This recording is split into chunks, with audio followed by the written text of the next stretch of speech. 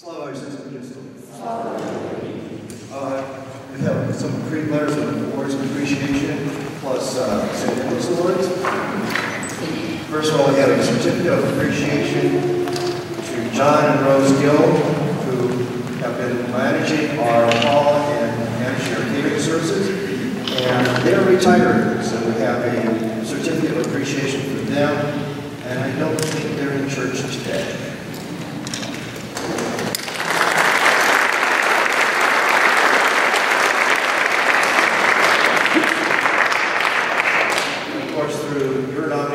And elections, we have two St. Nicholas Awards that we're going to present today. Both these individuals are members of the Third Generation Fund, and it's based upon their talents that they have given to the church. The first one is James Senderak.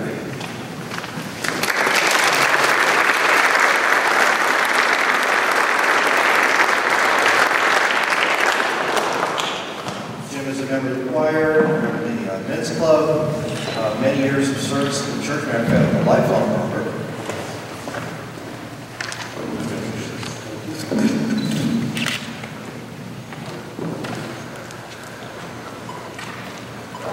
The next person, I think I gave you first.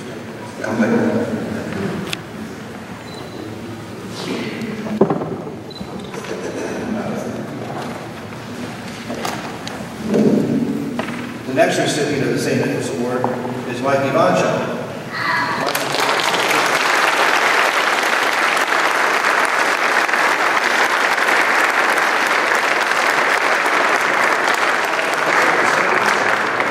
He always opens his house up to pool parties and picnics.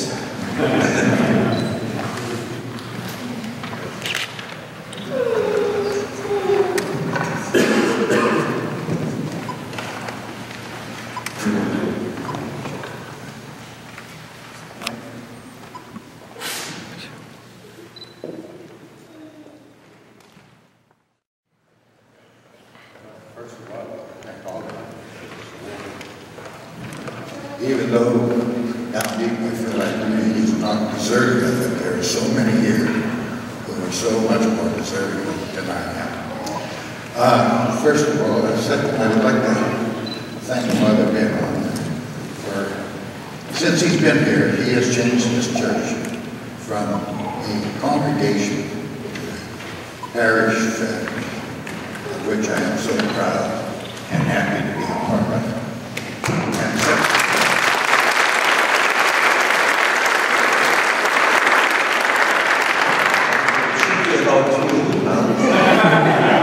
And second, I'd like to thank him. He did the icons here. Give him a big round.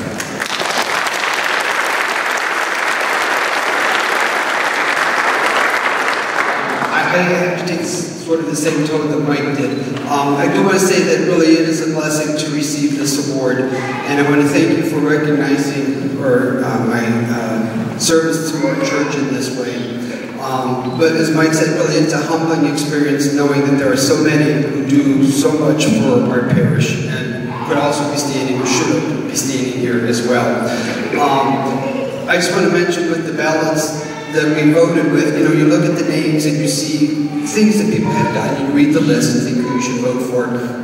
But one of my things on the list is my involvement with our ECF program, which has been going on for many years, but I know I couldn't do what I do. I think my capacity is the ECF coordinator, but like the principal, father, or priest always being the superintendent of the school, the principal. But anyways, without our catechists, the catechists that we have, they're not like, you know, I gotta get at Saturday night, I have to get my lesson ready. No, these are really dedicated catechists who understand this ministry of catechesis and the teaching that they do for our children. And certainly without their efforts and their understanding of this ministry, we would not have the good program that we have in this church. In that capacity, I'd be remiss if I didn't use this opportunity to ask something of each and every one of you here, how you can help us with our program.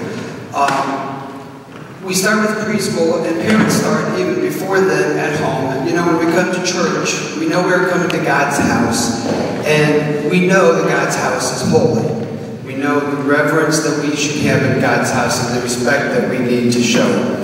We try to teach our children this at home, and when they get into our ECF program, we start with preschool, and you teach this year after year after year, and you enforce this, and I'm just going to ask if each and every one of you would take this opportunity to help us, because we teach our children that God's house is holy and how we should act and give our respect. The kids in turn ask, well, gee, sometimes it sounds like an auditorium in church. How can it be the same? And what do we tell our children? So I think sometimes we might forget that when the royal doors are shut, the curtains are closed, this is still God's house. It is still holy, and we still show our respect. And, you know, our kids are seeing this congruency, and it doesn't make sense to them. So if everybody would help us, help the parents, we all know we don't want our kids misbehaving in church.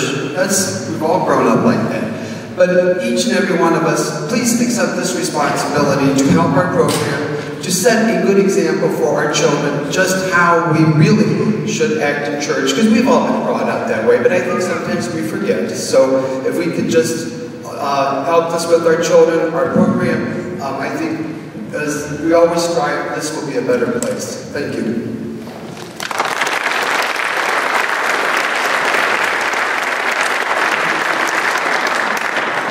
Now we're going to go to the announcements of the third generation founders. I'd like to call forward Gene Ruckman, who's a founder and a gold founder now.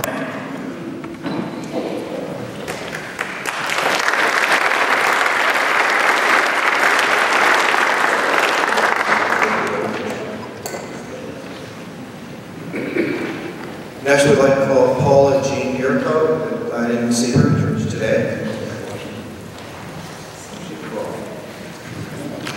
The next founders are Jeff and Linda Strobel, founder. They're not here. Jean, would you come up and take their word for us?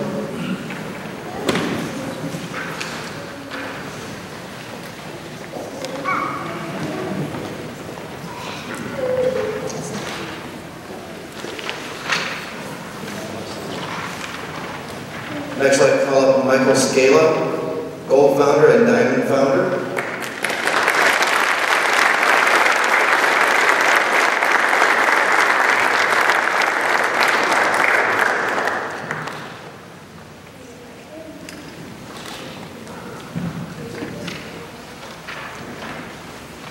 Gene and Barb Yeager, founder and silver founder.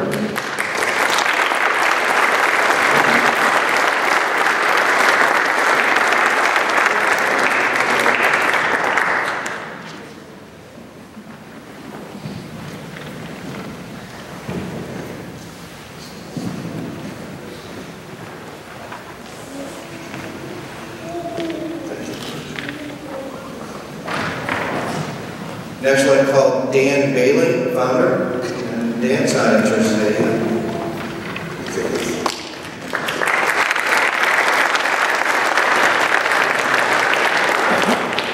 James and Julia Senderak, founder.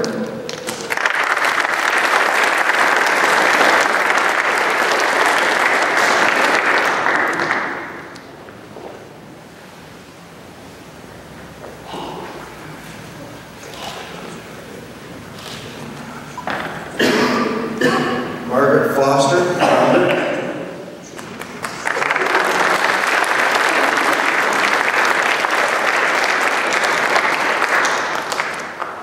John Pickus, founder.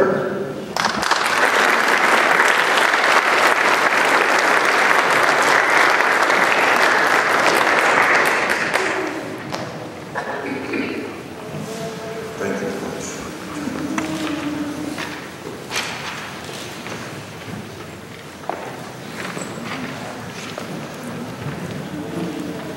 The Ekman family.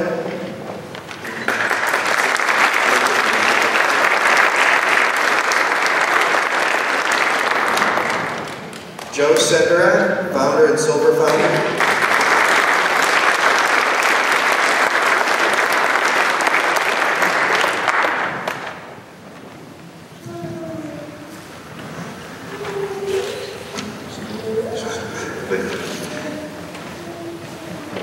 Cornick, founder and solar company.